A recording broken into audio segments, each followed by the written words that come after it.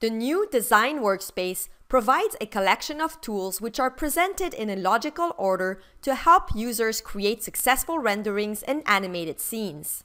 It was designed to ease the learning curve of the software. The Design Workspace can be used as a guide or a quick access to the main features of the software needed for visualization. When launching 3ds Max 2016 for the first time, if you're not using a startup template, you will have to manually activate the Design Workspace from the Quick Access toolbar.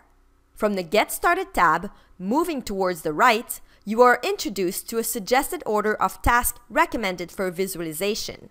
Following the tabs, you can easily discover the basic tools of 3ds Max such as object inspections, basic modeling, material edits, object placement, popular tool set, camera views, lighting, and rendering.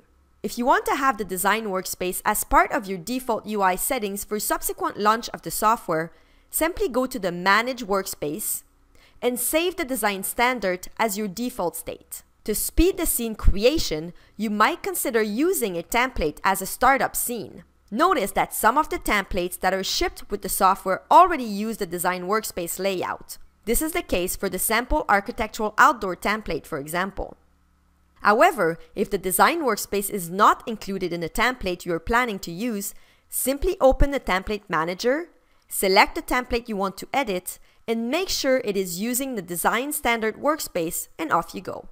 From importing design data to creating final high-quality stills or animations, the Design Workspace in 3ds Max 2016 introduces the main tools of the software in a logical way and guides you toward a successful visualization.